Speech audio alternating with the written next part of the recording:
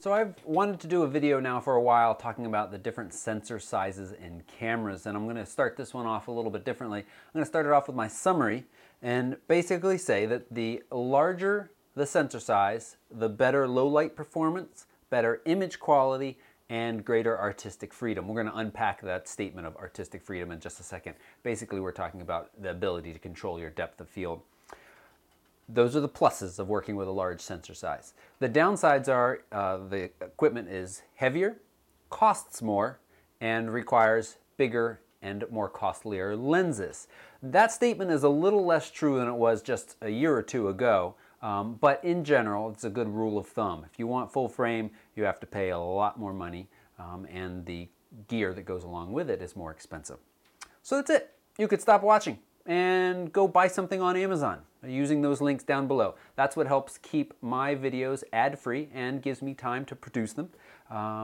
I earn a small percentage for everything you buy using those Amazon links down below, and I'd appreciate it if you would use them. Also, please subscribe so that you can easily follow along and get updates when new videos are published. And if you haven't yet, head over to my Facebook page. That link is down there as well, and click a like, because that way you'll be notified of videos and blog posts and giveaways, of which we have some time. So if you're still watching, you want a little bit more information about sensor sizes. I've got a range of cameras here from cell phone on up to a medium format film camera.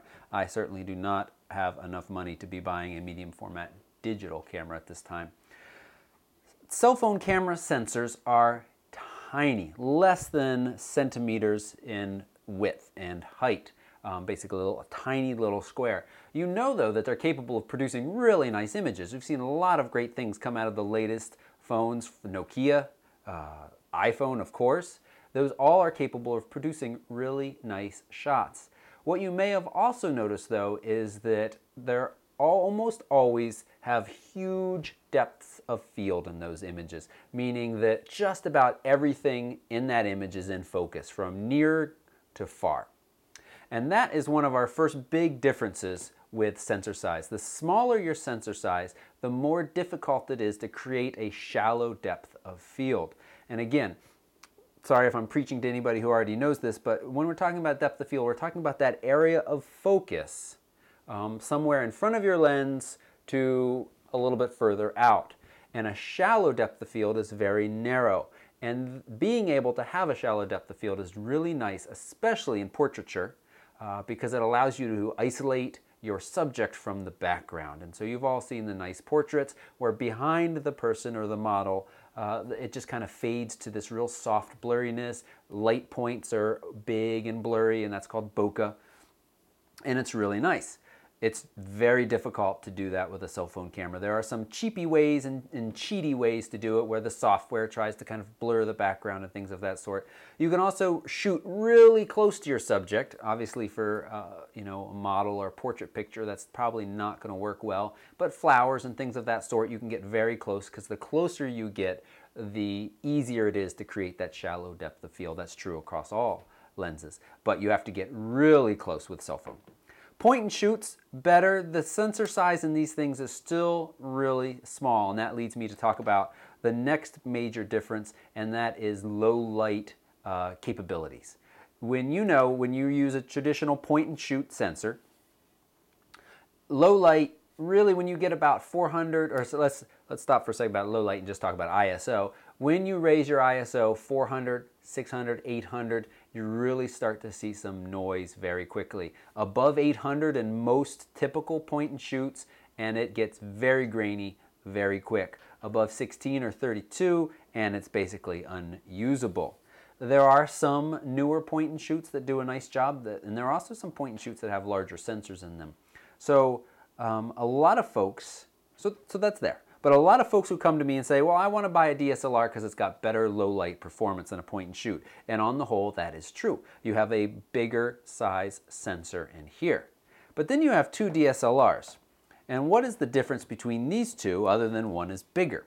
It's the size of the sensor.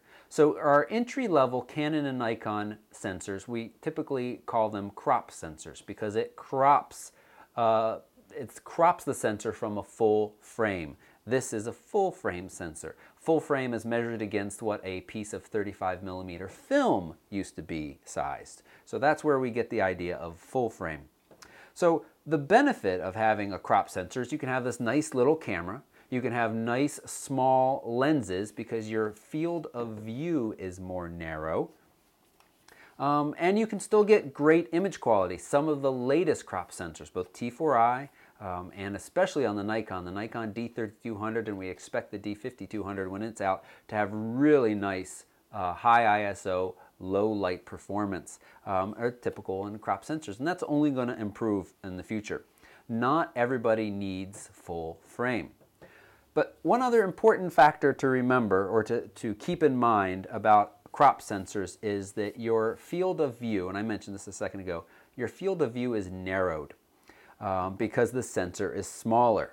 I'm using my hands to kind of show you that field of view. When you shoot, let's say on this T4i right now I have a 50mm lens. When you shoot with this lens, you're not actually shooting at 50, you're shooting at 80.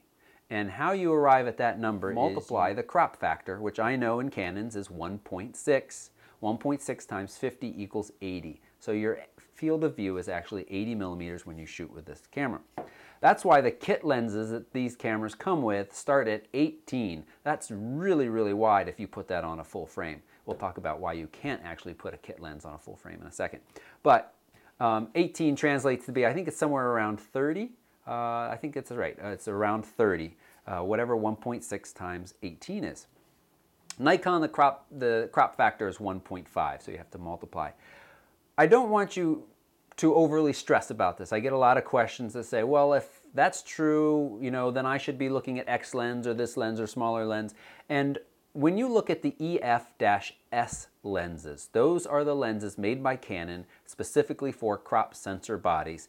They are typically made taking into account this cropping of your field of view. And so that's why they start at 18 and go to 55. It's really more of a 30 to 80 something focal length, which is a really nice range. But that's also why, I do love the 50. They're wonderful lenses, but they can be a little narrow on a crop sensor. So that's something to keep in mind. That's why I was really excited about the 40. The 40 backs you off a little bit and is quite nice. And one of my current favorite primes for entry level on Canon is the Sigma 30 1.4. That's a really nice focal length to work with as a prime lens on T4i.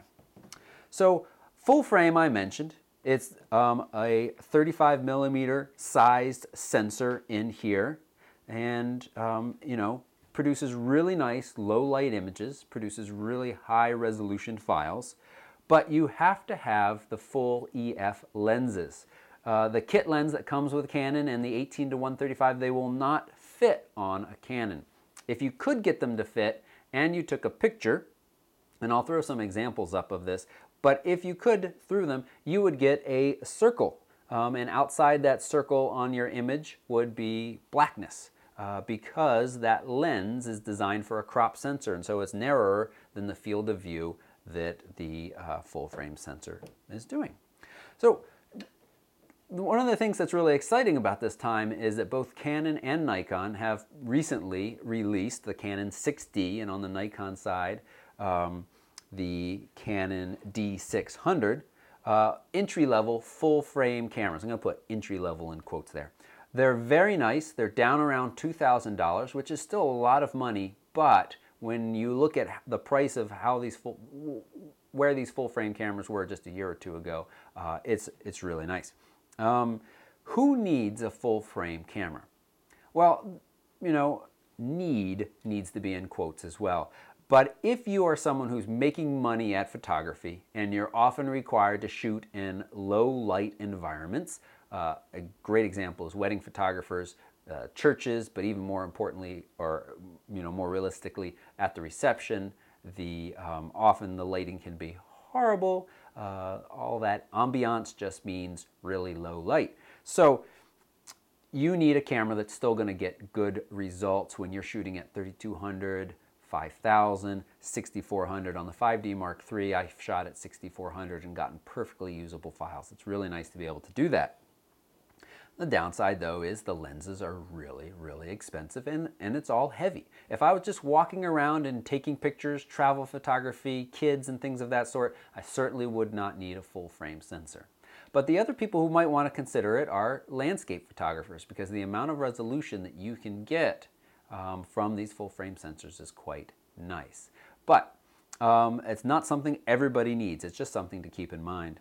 And then finally, just because it's kind of fun, because I've recently picked it up, is a Rolleiflex here. And this is a medium format camera. They do make medium format digital cameras. They are extremely expensive. I think the cheapest that I've seen is in the neighborhood of $10,000 to $15,000. Hasselblad is one of those. But they're just excellent. And you can get incredible high resolution files out of there, but then you have to work with those files too. So that's something to keep in mind as well.